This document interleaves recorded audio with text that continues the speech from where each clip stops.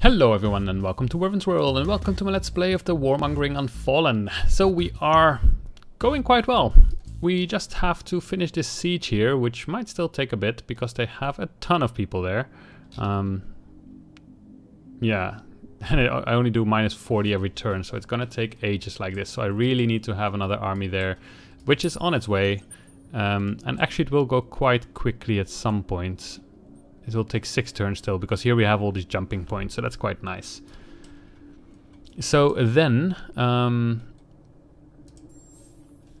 yeah, it will take a while before this thing is completely kind of up to speed.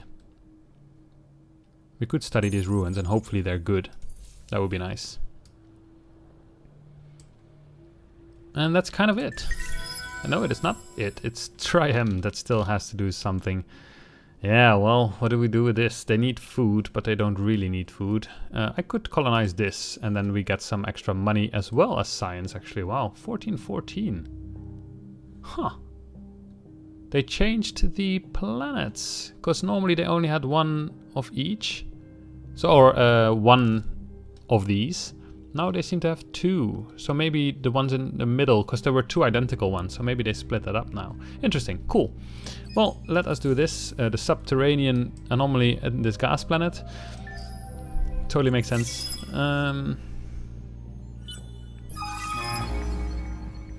Although it might make sense. I guess some gas planets have a solid core. They must have a solid core.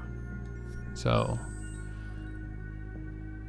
Amianthoid. Is this new? I don't think I've seen this resource. And we found more amianthoid. And we found advanced monohull plating. Ooh. Very cool.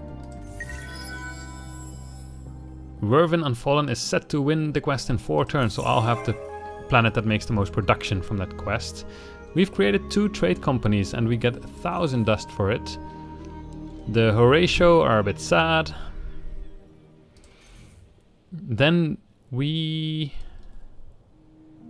Oh yeah, now we've got non-unfallen population, so we get the center of light and life, so we can get a lot of science, which is nice. Technology, civilization, history. We are unused to seeing and learning so much, to absorbing this quantity of information, or data as some now call it. Events, discoveries and artifacts fall upon us like torrential rain.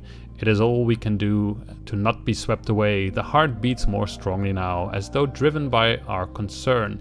New knowledge is absorbed as quickly as it can be, and when it is too great or too complex, it drains like water into our subconscious and is captured there by the heart, biding its time to resurface and be integrated and understood at a pace more natural to the rhythms of the Unfallen. Maintaining our reason and equilibrium becomes more and more difficult, but the Unfallen are nothing if not hardy and resolute. Still, the new knowledge brings a challenge we had not considered, one that digs at the corners of our society. Do we grow, change and evolve, or do we fall back upon the ways which we know and ride out the turmoil? Is the chaos of the galaxy simply a new analogy for fire? And if so, is it the fire that renews or the fire that destroys?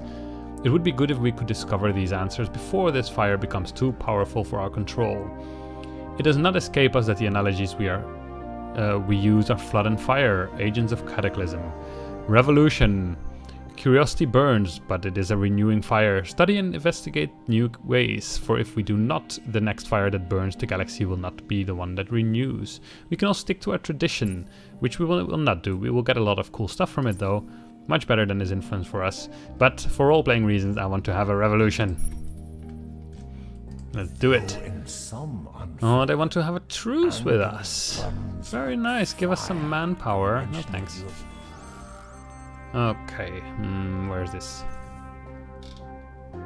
Haha. You guys are still alive. What do you have? Yeah, you're probably going to destroy my vine ships because I didn't upgrade them at all. So I guess we'll have to retreat, unfortunately. Although we do completely protect against... Let's risk them not dying. Or at least one of them not dying. It's a draw, they didn't die. Perfect. Enemy detected by flaming embers. Oh yeah. That's not good. Not good at all. But it's an explorer ship, so that's quite okay. I could upgrade our questioner to see if we can give it some cool stuff.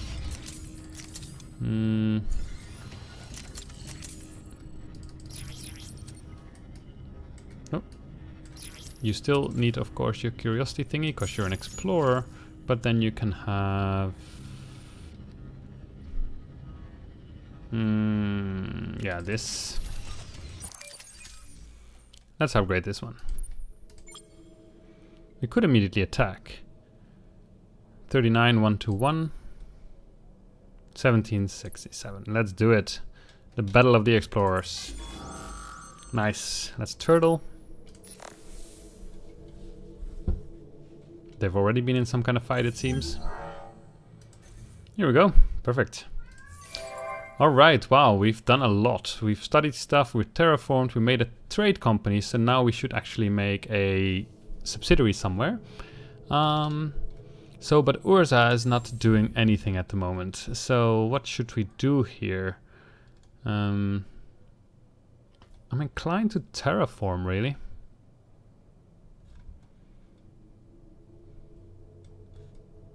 Would give us much more population slots. Would give us less science. Definitely, which is a bit of a shame. Because here we actually have made that... oh no, wait, we can make the trade clearing bureau. That's true. I completely forgot about that. It takes 14 turns to make though. What if we do this first? And then this one. So then we have some more production, which would be nice to have. Where should we make our subsidiary though? We've got this here. So I guess if we make it maybe actually at Hoth, it will probably be quite expensive to buy out. 3.2k. Is that too much? Because I could also like put it there somewhere. It's not really doing much, I guess. 0.5, 0.8. Ooh, this one, Adana is worth a lot, but of course I already have something there, and that's also why it's worth a lot. This is worth more than these here. So I'm inclined to make it here. But then the question is whether I want to buy it out or not, and I'm not entirely sure about that yet. So I think I'll wait for that. Where is my army coming here? You guys are way too slow. Let's kill these pirates first. I don't like them. New luxury resource. More people. Population lost because people are so unhappy. There's still Lumeris though, it seems like. Where are you guys going? That way.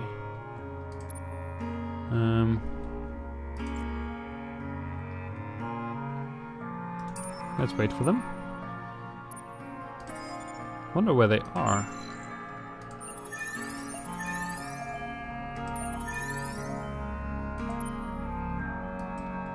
Well, let's see.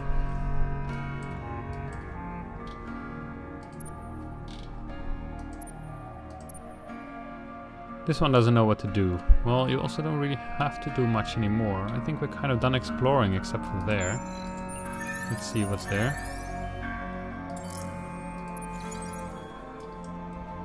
This one's still going strong. Lots of cool systems, but I'm not that interested in getting new systems at the moment. Because I hope to get that one. Ooh, and maybe even that one bird is there.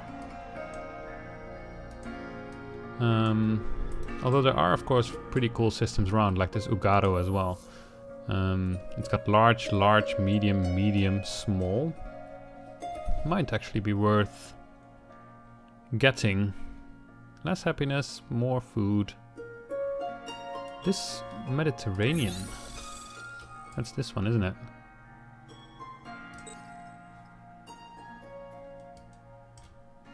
In one turn, next turn we'll immediately have it. and then we can actually take this. I think I'll do that. And then we should actually send this one here in order to do those anomalies.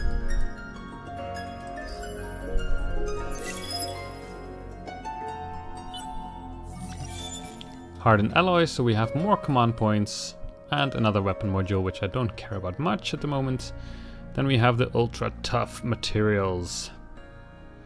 But we also had this rare earth foams, so that's good, because then we can immediately colonize this Mediterranean one. Then we'll have a lot of food to kind of increase our population quite quickly, which would be nice. So let us buy out some stuff. Let's do this and this. Sustainable farms per planet, per hot, per cold. Per hot is very nice here. So let's do that. Won't buy it out yet. Oh yeah, we can cancel the negative effects of this anomaly. Ooh, that's very hard to do though. Aggression engineering against this hostile fauna. Let's wait for that.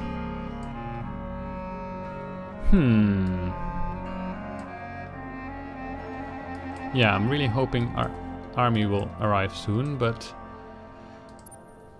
yeah, this will... Waiting for this one here. And then, yeah, I really wonder where those other Lumeras are. They must be somewhere there. But we've entwined Tikal, so let's go for Talitha. Or should we go immediately for Pixis? Or for this one here, this anomaly. Let's go for that. Much nicer. Then we've got Invader of Worlds. Be the first to invade 7 systems. Well, we're almost done with that. We've got Fajis.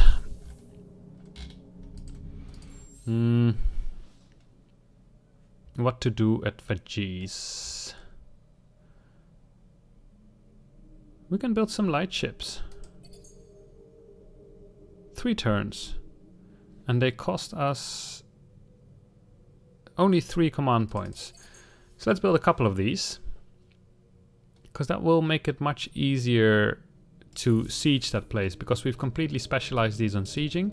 So then we can bring them that way. It will take a while also to bring them all that way. But, well, at the moment this one here is still busy building itself up. So that will still take a while. I'm inclined to colonize these and send some population over though. Would make things quicker. Adana probably has plenty of population left, yes. So we could send either some... Yeah, maybe we should send some amoeba to Hoth. But in order for that to work, we need to have space for 3 amoeba, which at the moment we have. But let's colonize this one just to make sure. 2 turns. Maybe Aina can also send some. But they actually still... Yeah, no, let's not do that with this one. Alright, another nice collapsing star here. More population. Where is that army? You guys are being so slow. Oh, come on. Yeah, you can do some anomaly stuff. Except you don't have any probes, so let's sleep first. A new election! 34, 39. Sounds good to me, because these both are in the government. I don't want to spend any money on it.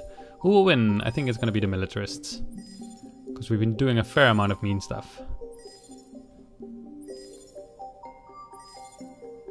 Yeah, these are all going to be unhappy. Because they're not militarists.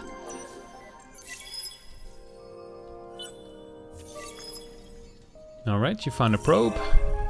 Deed consolidators of systems failed. Be the first to control at least 4 star systems in the same constellation. Well, we don't have that. Vojani are still happy with us, that's good. Let's see, what do we want to find? Let's do this one. Adamantium, nice. Yeah, we actually have so much antimatter. I'm inclined to put it on the market to get a lot of money. But of course then other people can buy it, but it's very expensive. So maybe I should... Ooh, it's not that it's not that much money anymore. Of course, still if I put 50 on there, I would get 1.6k, which is nice.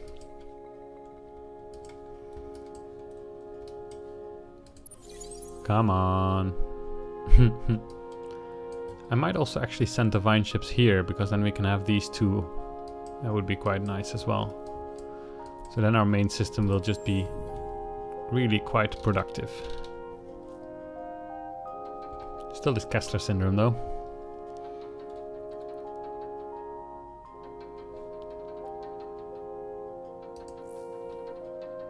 I'm inclined to do this, to increase the amount of population. 7.2 is way less science though. And I guess, yeah, it's kind of a problem. I really like that this is far away from the enemy, because it's safe, but it's also far away from the enemy, so I can't really like use this to create a lot of ships or anything like that. So extra production here is not necessarily the best, I think. That's why I really want to have Hoth here as my hub, which will still take a while to actually do. 168, 1412. More science, or no, this one also has food, so let's keep the people here. I might buy this thing though. It's getting, otherwise it will take ages to get that thing done. Then again, it would also be a lot of money. So I'm not very well decided about it yet.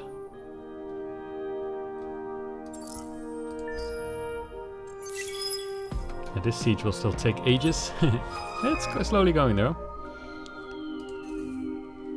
Yay, we have produced enough science. We have some answers, however, as seems to be the case in these days, they only lead to more questions. We feel the heart beating more strongly, gaining force to guide us. Or so we hope. It is only in silence and isolations that we consider the other possibility, that the more fervent beating of the heart is a sign of its weakness. Ooh. The deluge of change does not abate. The Unfallen move like forest in the wind, sometimes leaning in one direction and sometimes the other. In the noise and the confusion, I think that the heart is beating louder in order to get their attention. When I try to listen to the heart, to understand it as the thirds do, I think that Mufasa and Atelata may both be correct. We must sway other peoples to see things the way we see them, and perhaps reach out to them and change ourselves in doing it.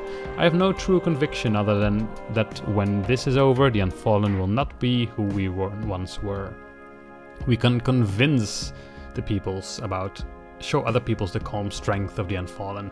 We can also control them, prepare to impose the pacifist unity of the Unfallen, the pacifist unity of the Unfallen on those who would rather fight than listen.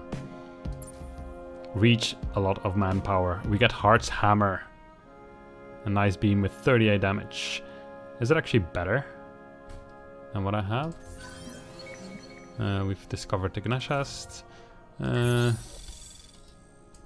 Because we have this cool beam here, which does 35 damage, and here we can get 38. Okay, so it's a bit better. But I mean, we are the militarist ones, so we'll go for this anyway. Prepare to impose the pacifist unity on the Unfallen on those who would rather fight than listen. Alright, we've entwined Duzai. Let us kill these ones here. Turtle.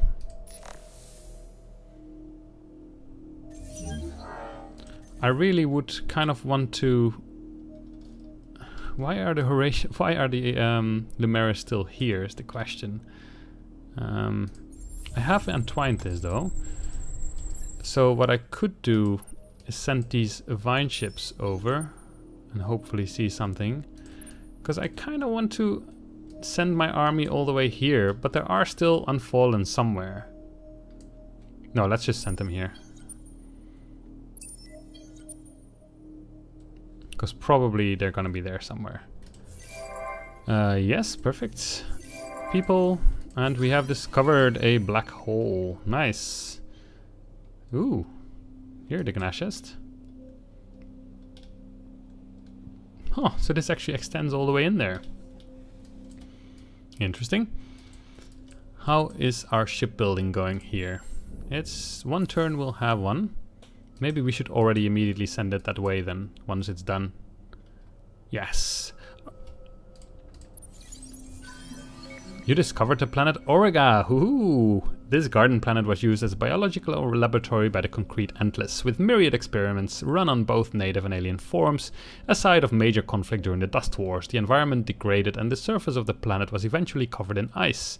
While there are rumors and expeditions that claim to have uncovered miraculous ruins and the vestiges of great empires, today Auriga is an icy tomb. So this is the planet actually that Endless Legend plays on. It's on Centaurus. Auriga, look how pretty. Outstanding.